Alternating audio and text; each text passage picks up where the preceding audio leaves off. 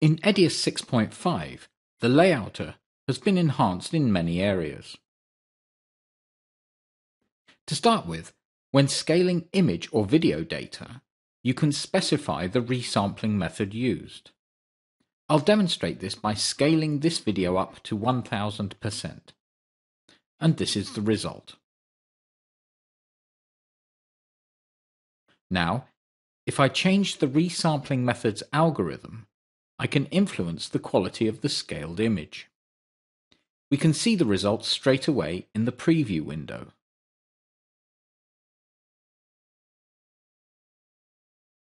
And as we can see, by specifying a high-quality resampling method, the image or video material is displayed to a higher standard. As standard, the default resampling mode is set to current project setting, which allows me to globally define the resampling method from the project settings. With this, I can, for example, choose a quick resampling method for editing and then later on change this resampling method to a high-quality algorithm for outputting the project in best quality to DVD, Blu-ray, or as data. In addition to this, the edge settings in the layouter have been expanded. If I wish to create an image-in-image effect, I can now add an edge with expanded settings, for example, rounded edges.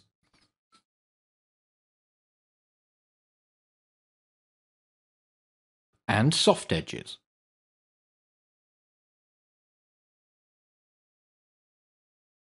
And all of this can be easily adjusted from within the layouter. We now also have the possibility to reset separate sections of the layouter, for example here for edge. And in doing so, I can reset this section to the default settings. Another new feature is the drop shadow function, with which I can add shadows. And we can see this more clearly in combination with edge.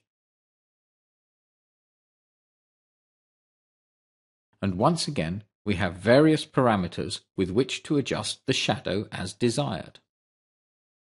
One thing to stress concerning the drop shadow function is that it also works on image and video data with alpha channel data, so transparent regions.